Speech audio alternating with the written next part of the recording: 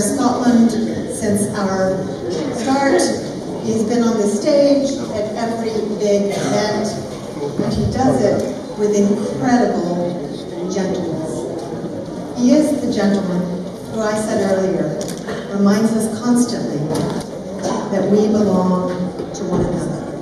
He speaks always from lived experience, and he wants to make sure that the wider country hears that voice. It is with great pleasure I welcome to the stage James.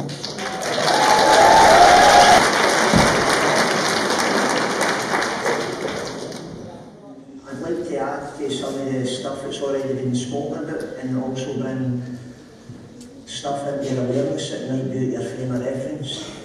And I've always spoke about how I've always tried to speak about analogies and try to explain things in a way that everybody understands, and that's the way I speak. I speak in a way that is a sufficient explanation to everybody because you deserve it. And getting the space to do this means that I can stay in my cortex, because there was a time in my life where I was so conflicted that I never had full access to my cortex, so choice was limited. So I always use this analogy of a plant. If there was a plant over in that corner that wasn't doing too well, there'd be nobody in the room looking at it saying, "You're making bad choices, you know." The compassionate response, if it wasn't fulfilling its potential, would be what conditions are lacking in its life and its life that are going to enable it to fulfil its potential, because it's absolutely got potential. But you've got to believe that. You've got to believe it's got potential before you'll take the course of action that moves it to a new environment where it will get sunlight and irrigation.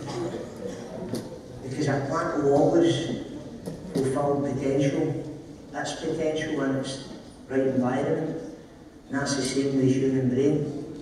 So I wanted to touch on this when I wrote this. So it says, the evidence is unanimous, you've just heard it for Fritzy. In chronically stressed environments, the capacity for transformation to take place is limited. The fast-paced environment of prison and its large-scale warehousing of chronically stressed individuals makes rehabilitation in a prison context almost impossible for survivors of childhood trauma. They are best placed in the community, in services that can hold them emotionally for as long as it takes. It's about kinship. And it's about the system recognising its own inadequacy. Because we know the system's too fast, it's too dysregulated, it's too stressed for people to have full access to the context. Because most of the solutions to trauma that we look at are about changing the thinking. They're top-down strategies. But if you've got a traumatised, oversensitised limbic system, then it's bottom-up strategies, and that takes relationship. And that's why a lot of the programmes in prisons are inadequate, and why we've such high recidivism rates. Because we've got people in prison who are traumatised, demonised, isolated, disconnected, and the capacity to form trust. Two of the main principles in trauma-informed practice are safety and trust. Tell me how much of that's going on in the jail. Let's not kid ourselves about the values here. So don't worry. Don't worry about the can of worms. Sorry, they'll. And they're spilling it everywhere. And that's part of the issue where we are scared to think that this can of worms is almost contained, and that if we keep it contained or medicated, like I was when I navigated the system. I didn't find out until I was 27 that I had the emotional brain of a 13-year-old. And the reason I know it was true when I was told in therapy that I was stunted emotionally, when I look back on it, now a lot of that learnings in hindsight, when I look back on it, my reaction to being told that was like a teenager. And this was what I said. I said, he says, James, because of the trauma, and one of the most glaring symptoms of your trauma is you were medicating it with painkillers, you've stunted your emotional development. And I went, what are you trying to say? He says, you're probably about 13. And I was 27. And probably about 15 now, you know. Playing in progress and perfection. And I remember, I didn't want to entertain it. So the first time we get new information, when you get new information, it's called, in therapy, it's called cognitive dissonance. So you've got lifelong held beliefs. Somebody comes along with new information and you rebuke it, deny it, try and snuff it away, rather than get curious about what's actually happening. And the way I did that was, I'm no 13 because there was periods of times in my life when I was in the care system and in the prison system where I wasn't taking drugs. So I got a chance to grow up in there. And that's not true. Because you can't grow if you're not in your right environment. And the natural context for healthy development is safe, stable, emotionally available, nurturing, adult caregiving. So the ratio of adult to me relationships in the system was inadequate, so I was never going to fulfill development, so I just stayed in survival mode all the time. And the best way I can describe navigating the system, it was like holding my breath, waiting till it was over. So I told you what I thought you wanted to hear so I could get out. And I found out in therapy that that's called disguised compliance. How many prison staff can I film that? Where I'll do your programme if it means I can progress through the system. And it's a type of disguised compliance where it's just about getting out there. I'll do anything to get out. And they're in a survival strategy rather than a healing one. So I believe I've been talking about this stuff for years. I've been all over Scotland telling people about toxic stress and how it derails healthy development, and how if we recognise that somebody's got a wounded stress response and you heal that, then the behavioural adjustments take care of themselves, that you don't need to have a focus on behaviour, that we've got symptom-focused services that are funded solely on addressing the symptoms, and it never really gets down to the causes and conditions. And I believe this, we need to teach prisoners and everybody everything we know about trauma and adverse childhood experiences, so that the individual feels empowered to become a collaborator in their own healing, rather than a recipient of the traditional offending behaviour programmes that enable progression through the system. When I found out this information, that I was a traumatised child, it blew my mind. I was 27 years of age, and I'd been through the care system, young offender system, children's panel system, adult prison system, and I landed in therapy at 27 years of age for a painkiller addiction. And the drug isn't really important. Somebody said to me recently, why is it, James, that you never mention the substance? The substance isn't important. The message is I was in pain. I was taking painkillers because I was in pain, and the pain was running inside my awareness. And the therapist in the place, now I must add, the painkiller was a drug that wasn't prescribed to me. It was prescribed to somebody else in the prison system, and I found my hands on it. So I left prison with dependence on substances, and then went into therapy thinking that the only thing I needed to sort was the dependence on the drug, and I could go on with being a good father, because that's what I just wanted to be. And I found out that my addiction is an attempted solution. And I was diagnosed with CPTSD, which I still navigate to this day. There's children about the trauma. PTSD is a lifelong condition.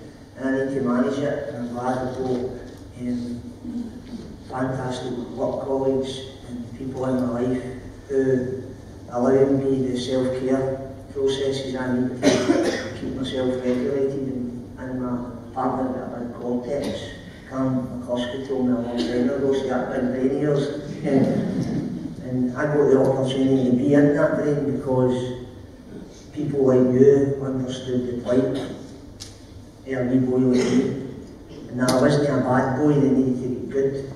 I was a wounded wee boy that needed support to get well, and they're two different things. I'm fed up hearing about evidence-based practice. See that mantra, evidence-based practice? I want to see more practice based on the evidence. Let's talk about more practice based on the evidence. We know it works. And also have the humility to seek atonement for our own mistakes as service providers. Because I had to go through my own restorative process, and all the prisoners that I know have to go through a process, a reconciliation, restorative processes, healing the relationship with herself, healing the relationship with the family system. We would never really take our own inventory as systems and services and recognise what we're getting wrong and seek the appropriate amends. Nobody ever said sorry to me. Nobody. And I don't know of any prisoners in this room or anybody who's navigated the system. Has the system ever stood up and said sorry to you? No. And I'm sorry that that's happened. Because we can't profess to be getting it right all the time. It's alright to get it wrong. Because I was taught in the healing journey that I wasn't the worst thing I've ever done. So see if I'm not the worst thing I've ever done, that's the same for prison staff, systems, services. They're allowed to get it wrong as well, but a big part of that is atonement. Peter Levine, one of the foremost trauma black belts on the planet, said that trauma is perhaps the most avoided, ignored, belittled, denied, misunderstood and untreated cause of human suffering. It's well researched. Trauma is the cause of all social dysfunction. I never went to an addiction service or the justice service or the children's panel system or the young offender system because I was a bad boy. I went there because I was traumatised. There's no school to prison pipeline, it's a trauma to prison pipeline. And when we look at the adverse childhood experience study, don't get stuck on what happened. Because that's we have a tendency to do that, we get stuck on the stuff that happened that shouldn't have happened. Rather than pour our focus and our power into providing what was missing. That was probably the hardest thing to navigate my own journey of trauma. Is I had nobody to tell. I didn't even know. And I've been an advocate for see, that's the thing, isn't it? It's that, have you ever noticed that Scottish people have Fritzi's picked up on it, she's just been here a wee while, that we're so stoic and cut off their emotions. I mean, we're that stoic, we disguise it as professionalism. But in full flight for your emotions, under the guise of being a professional. But if you ask your work colleagues how they feel, they'll tell you what they think. Put the kettle on and make an excuse to head for the door. I mean, we're that stoic as a country that you could be sitting next to your work colleague and you could be having a nervous breakdown and you wouldn't even know. Because we're that good at hiding that stuff. That's a trauma response.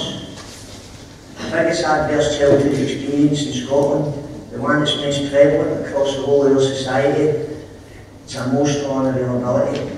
We don't know how to hold each other emotionally. Children children are seen and no heard. John Carmack a long time ago says to me, we don't like planes in Scotland.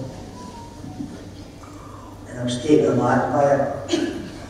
I knew I understand what he meant by that. So I guess what I'm trying to say as well is that we've got too many people in prison who shouldn't be there. Any prison officer, governor, anybody with any insight into trauma and the issues that are navigated in prison.